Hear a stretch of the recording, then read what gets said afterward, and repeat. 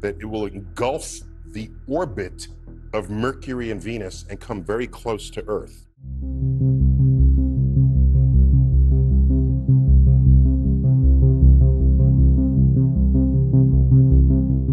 Supernova explosions are one of the most beautiful phenomena in space.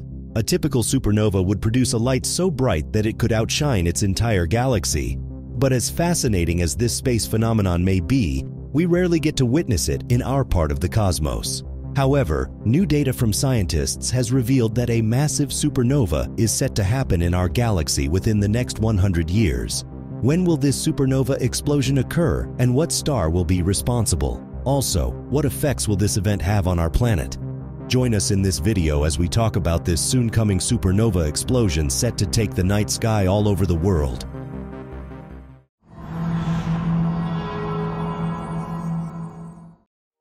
A supernova is defined in cosmology as a powerful and luminous explosion of a star in space.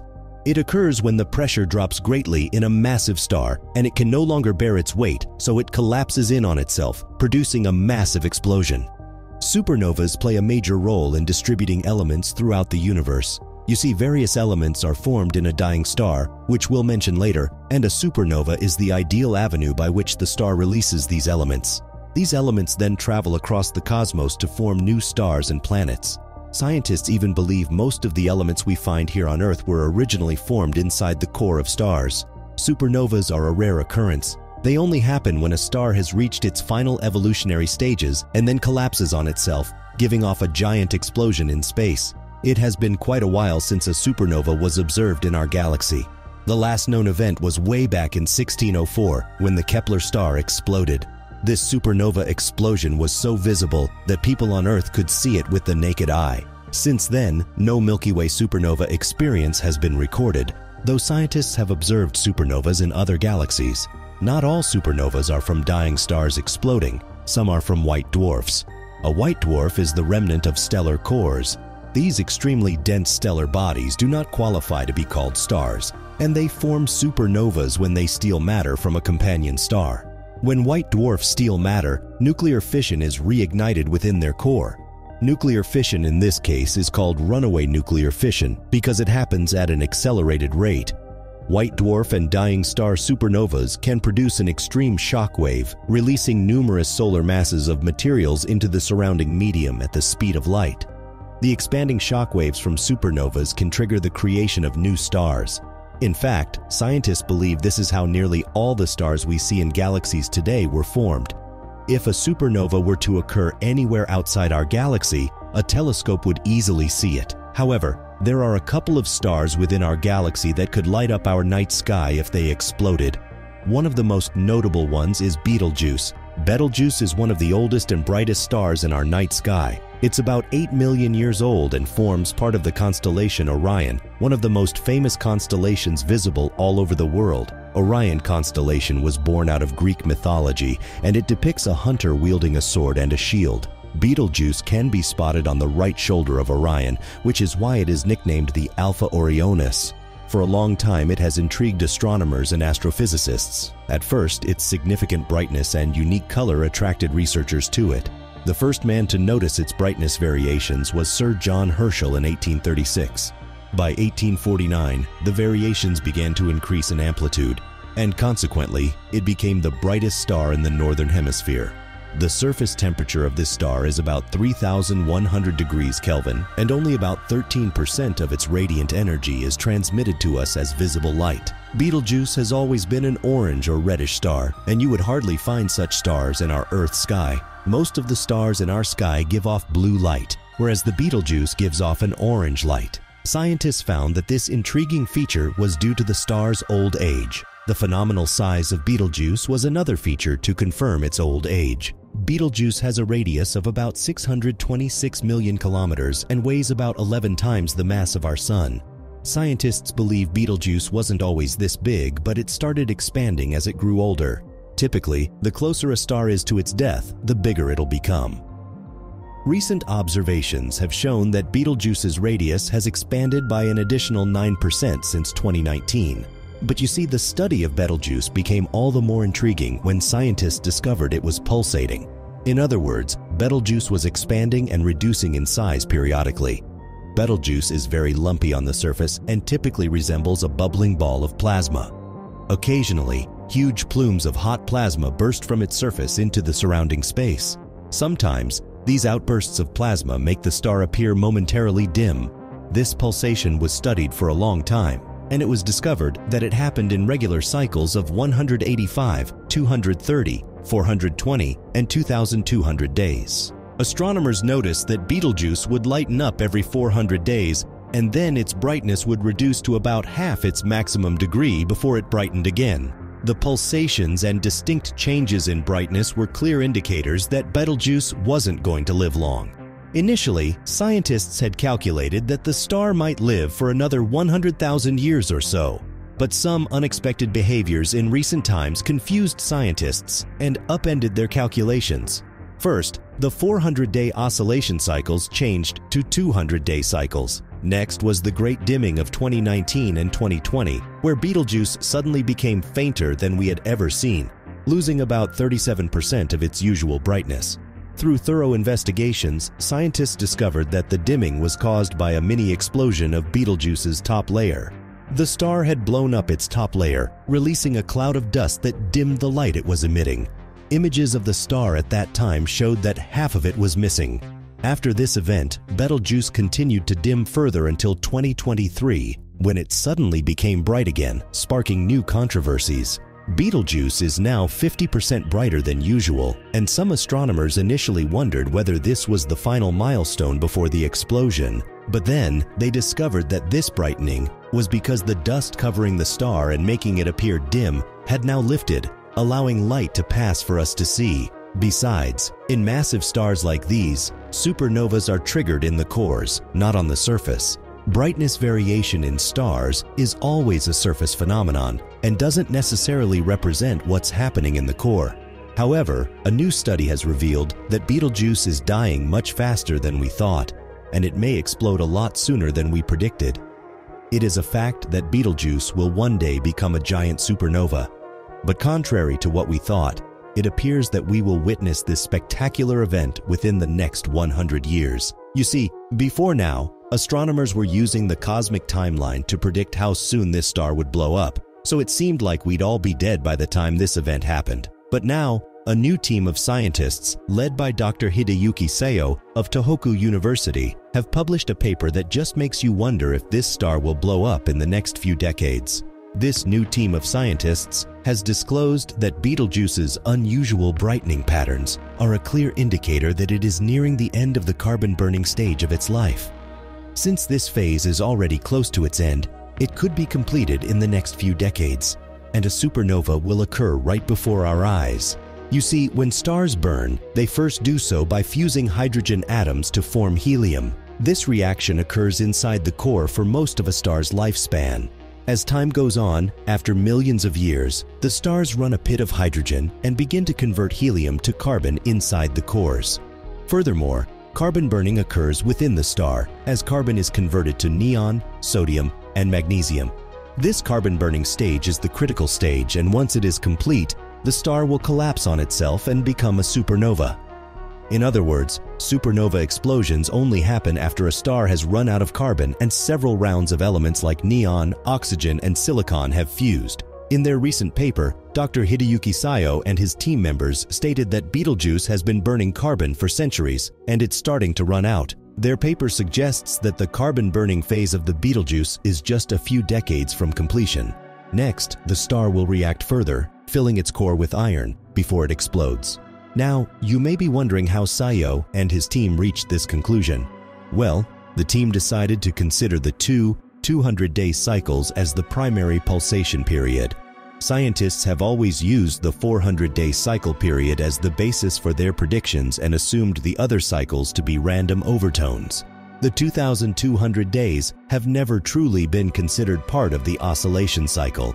However, Sayo and his team believe that the 200-day cycle is the main one, and all the others are overtones. It's important to note that scientists use these overtones to determine just how large the Betelgeuse is. Remember, no one has actually seen this star except through the James Webb and Hubble telescopes.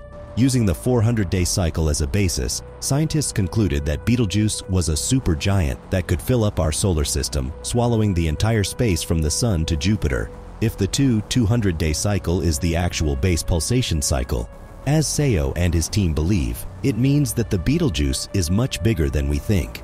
In line with this, the red giant would also be far older than we've been predicting all this while.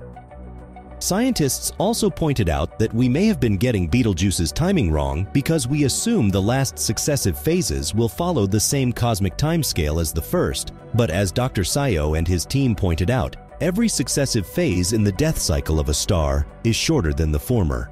And so, while the helium-burning phase may have taken hundreds of thousands of years, the carbon-burning phase may only take 1,000 years or even a century. Sayo and his team used computer simulations to observe the evolution of stars from birth to death and determine the pulsations that accompany each stage. They realized that the 2,200 to 200-day cycles are typical breathing patterns for a star in its final stages of carbon burning. In other words, Betelgeuse has been breathing all this while, and soon it will take its final breath. Their simulations also showed that it takes only a few decades for a supernova to occur after this breathing. The team, however, admitted that fixing a definite date for the star's explosion is hard because no one can examine the star's core to see how much carbon is left in it. This is why the team could only estimate that Betelgeuse may explode in the next 100 to 1,000 years.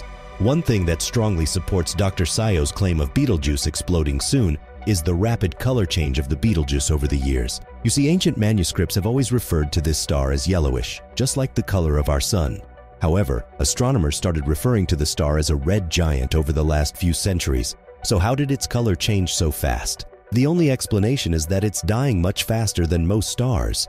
This ultra-fast evolution of Betelgeuse could also spell an accelerated supernova. Given that Betelgeuse is one of the brightest stars in the sky, you may be wondering just how bright it would be when it explodes. Well, typically, supernova explosions can be so bright that they reach absolute magnitude ratings of -19 and possess luminosity billions of times that of the Sun. Most supernovas reach their maximum brightness 20 days after exploding. At peak brightness, they become brighter than the entire galaxy. Betelgeuse is located in the Milky Way, so its explosion is guaranteed to outshine every other star in our galaxy, including our Sun. Several things make it difficult to calculate the brightness of Betelgeuse's explosion. As much as scientists have extensively studied this star, they still don't know its exact mass. Some papers argue it's 11 times that of our Sun, while others speculate it's about 19 times the mass of our Sun. Its exact distance also is another mystery. Many scientists believe it's about 600 light-years away, while others predict it's 900, 1,000 light-years away.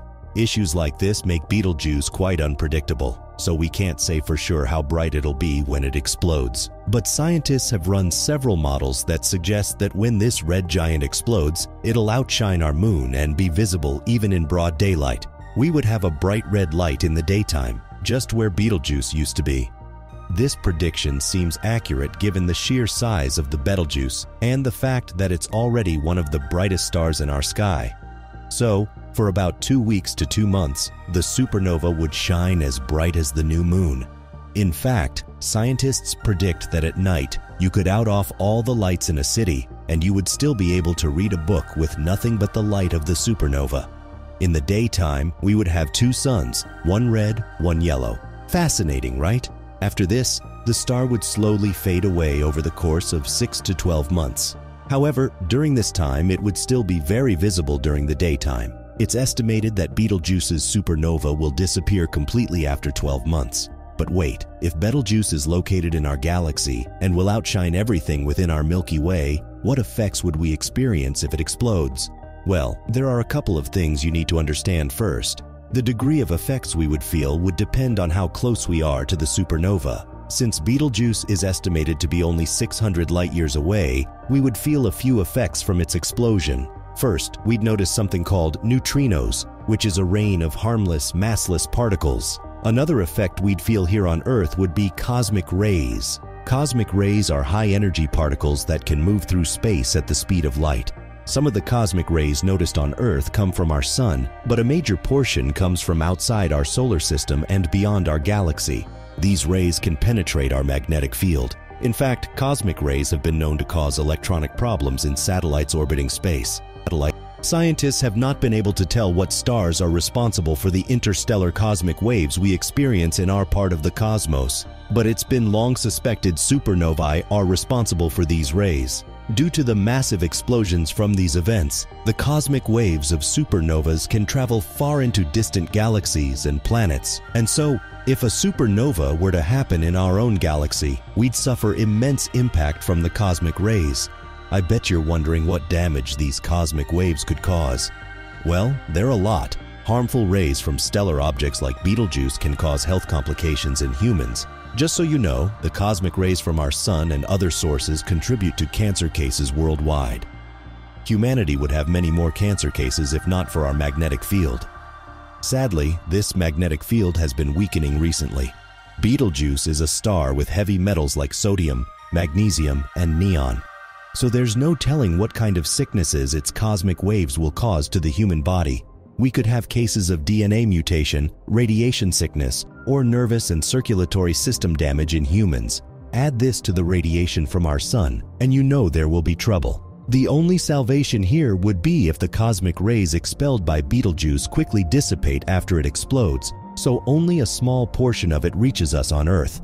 Betelgeuse could also create radioactive iron or iron-60. This substance is always formed when supernovas explode. Some traces of it have been found on the Moon and in the Earth's seabed. These traces are believed to be remains from a supernova explosion about 3 million years ago. Scientists believe that the supernova responsible for these remains was much closer to the Earth than the Betelgeuse, about 300 light-years away, and so, besides cosmic ray effects, we may not suffer much damage from the Betelgeuse supernova. But it would have been a different story if the red giant were closer to Earth than it is. Scientists estimate that supernovas within the range of 5 to 30 light-years away from Earth could be devastating. The cosmic rays from these explosions could destroy the ozone layer and cause ultra-high radiation levels on Earth.